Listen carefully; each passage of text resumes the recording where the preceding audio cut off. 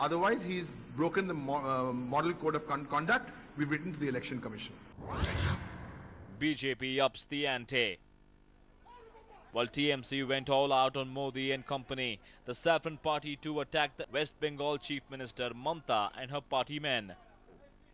An array of leaders led by Deputy Leader of Opposition in Rajya Sabha, Ravi Shankar Prasad, said that the TMC is intimidated by Modi's popularity and thus are resorting to personal attacks. It is demeaning, I condemn it. Trinamool Congress has got completely rattled because of the enormous support Narendra Modi ji and BJP is getting in Bengal. But I could only say, please avoid making these kinds of comments. Criticism must be there. I don't approve it, I condemn it. Trinamool Congress did not expect to have their fortress shaken up. Today, Trinamool Congress is so rattled by the impact Sri Narendra Modi's rallies have created. They are speaking things which are out of common sense.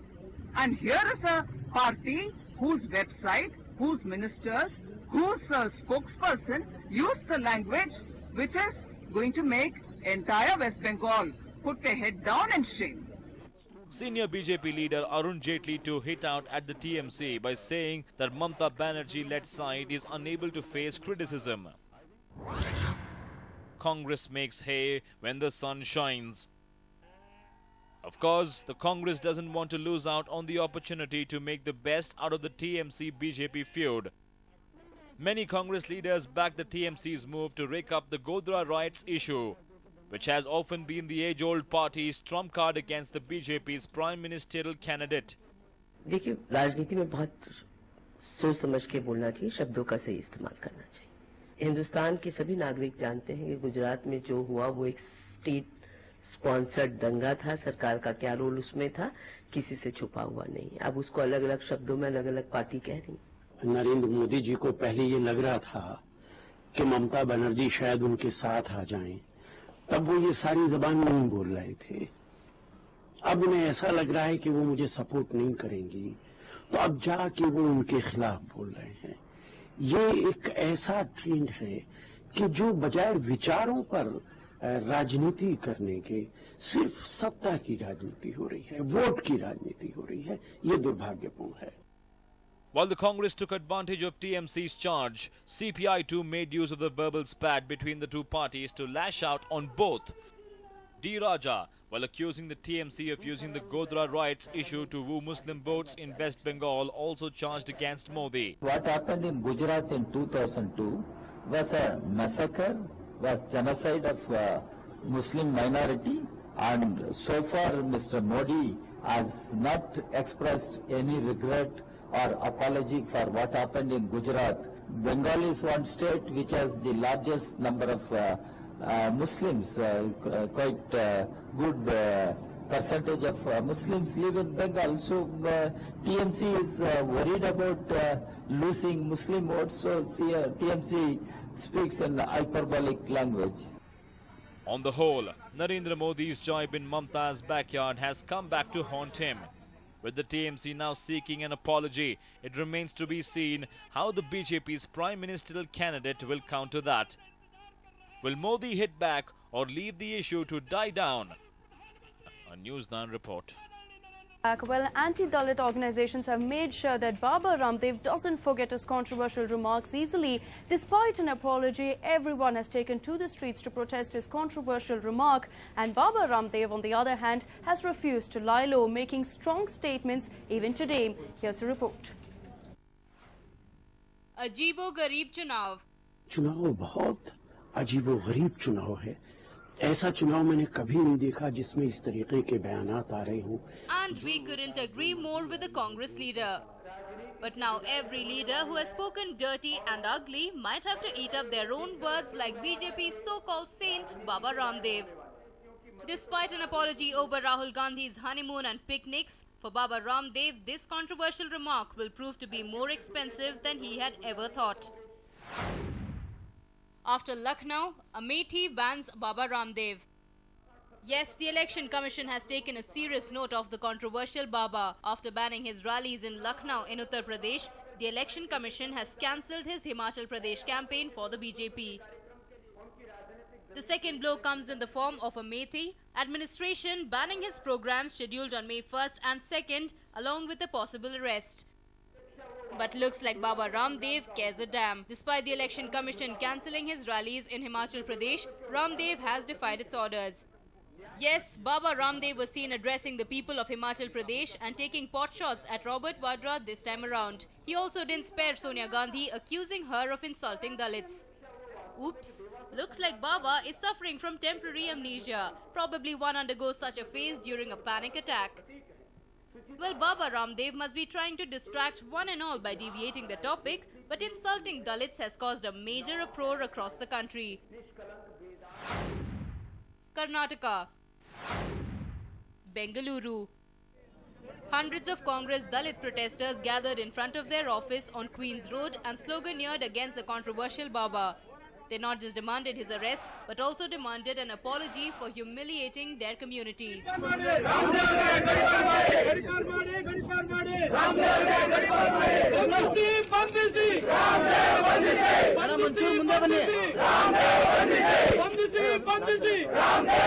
Immediately should be filed a case against him, and also he should arrest immediately wherever he is going. First he should stop all his yoga and other things, and he should be arrested immediately. Bijapur. Well, in this region, the Dalits believe in giving Ramdev a good taste of footwear for insulting them. If that's not enough, these infuriated DSS protesters even dragged his poster by the road. This is the heights of anger. They feel Baba Ramdev shouldn't have belittled them in such a manner.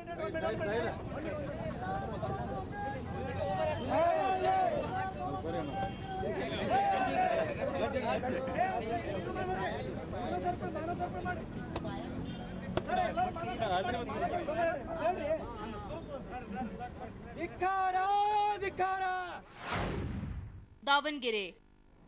In Davangere, they laid an effigy of Ramdev to rest. But mind you, there is no remorse on their faces, as the man who they had cremated had insulted them in front of the nation. Maybe a symbolic cremation, but one could clearly see the seething anger on each of their faces with several questions. Mysore.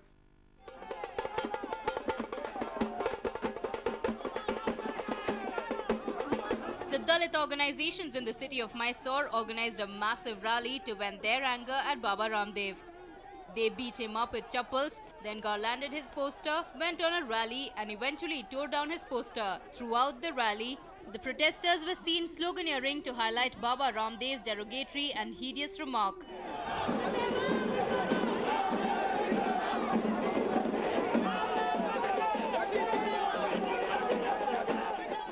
Even the incumbent MP, H. Vishwanath, was seen in their midst as they raised their voices against Baba Ramdev. Vishwanath, who is a contestant in the Lok Sabha elections 2014, demanded the arrest of the controversial Swamiji for humiliating the Dalits.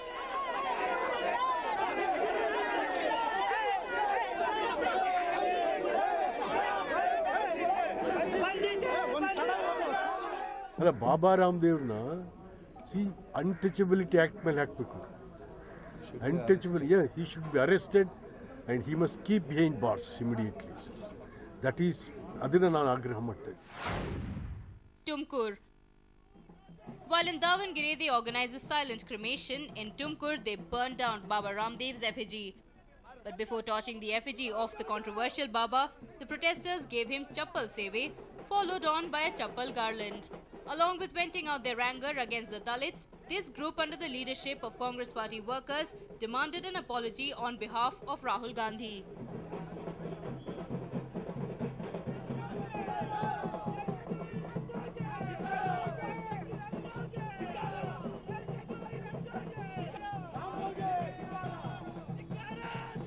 Ramdev ಅವರಲ್ಲ ಆದಷ್ಟು ಒಂದು ಮೈಂಡ್ನ cross ಮಾಡಿಬಿಟ್ಟು ಏನೋ ಒಂಥರ ನಾನೇ ಒಂಥರ ಯೋಗ ಪುಟದಲ್ಲಿ ಇವರು ಅಂತ ತಿಳ್ಕೊಂಡವ್ರೆ. ಅವ್ರಿಗಿಂತ ದೊಡ್ಡವರವರೇ ಭಾರತದಲ್ಲಿ.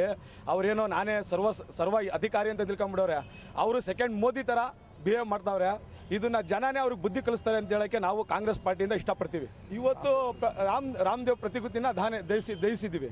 ರಾಮದೇವ್ ಅವರಿಗೆ ಅರೆಸ್ಟ್ ಮಾಡಬೇಕು, ಅವರಿಗೆ ಏನೈತೆ ಗಡೀಪಾರ್ ಮಾಡಬೇಕು, ಉಗ್ರವಾದಂತ ಶಿಕ್ಷೆ ಕೊಡಬೇಕು ಅಂತ ಭಾರತದಲ್ಲಿ ಏನು ಸಂವಿಧಾನವಾದಂತ ಕಾನೂನು ಇದೆ ಅದಕ್ಕೆ ಒಳಪಡಿಸಬೇಕು ರಾಮದೇವ್ ಅವರಿಗೆ. Well, Baba might be crestfallen and trying to save his image, but one knows that Baba Ramdev's derogatory remarks against the Dalits could spoil BJP's chances of wooing this community. Though Ramdev has offered his apologies, it has failed to cut much ice with the community. More so, Baba Ramdev has continued to hit back at the opposition while defying the Election Commission. One wonders where will it take the Baba this time around. A News9 report. And this election season, we've seen political leaders indulging in hate speeches and making strong statements, but nothing quite like what we're witnessing in Telangana. Both Chandrababu Naidu and Pawan Kalyan descended in Telangana and have been in a war of words of sort with KCR. Here's a report on the fierce one-upmanship battle in the region. Telangana is just hours away from a crucial ballot battle where everything is at stake. And that is the reason why some high-profile campaigners in Andhra Pradesh are turning increasingly uncouth in their behavior and brash in their language. Power star and founder of Janasena, Pawan Kalyan set off this new round of foul-mouthed fury just a few days before polling in Telangana.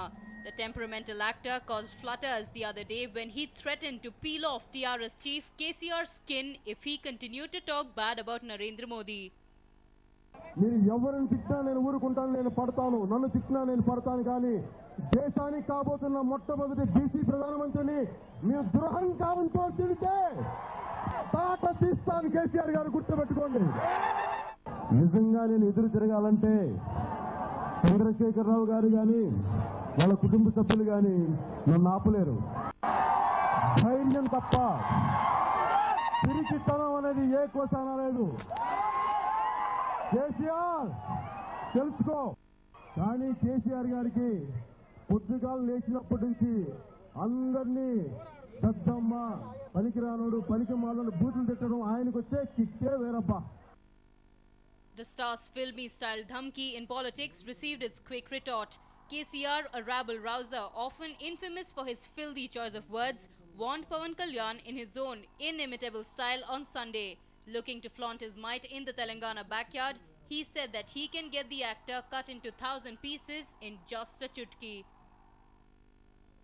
The KCR brand of provocation had his opponents hitting right back at him. And guess who taunted the TRS chief this time?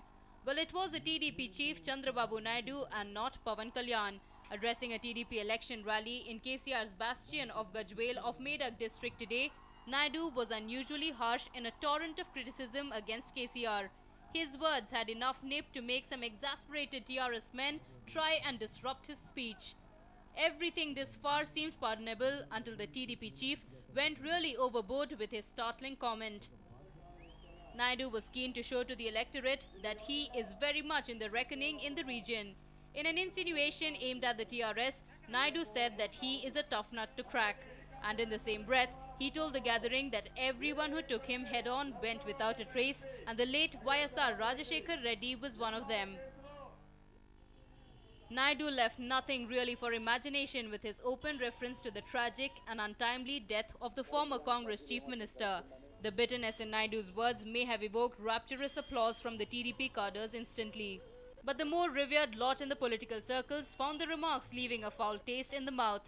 For them, the venom in the criticism was unwarranted, especially coming from a former two-time chief minister and a wannabe kingmaker at the centre. Durga Prasad for News9.